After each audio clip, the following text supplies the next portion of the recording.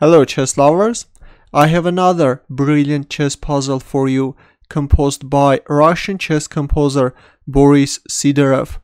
White to move and draw the game. You can pause the video and try to find the solution. Just for your orientation, these pawns are moving forward.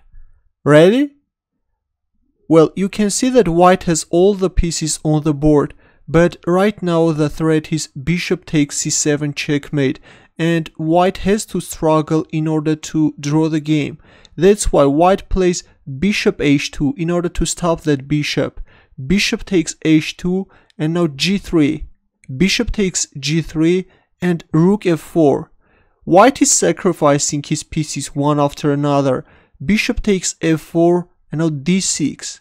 Bishop takes d6 and queen h2. Bishop takes h2, rook e5. Bishop takes e5 and knight b5. Pay attention please, after sacrificing on e5, white has opened up this b5 square for the knight. Bishop takes e5, knight b5. And now seems like white has solved all the problems, and now it's time for black to struggle for drawing the game. But black plays bishop f4, still keeping pressure on c7 square.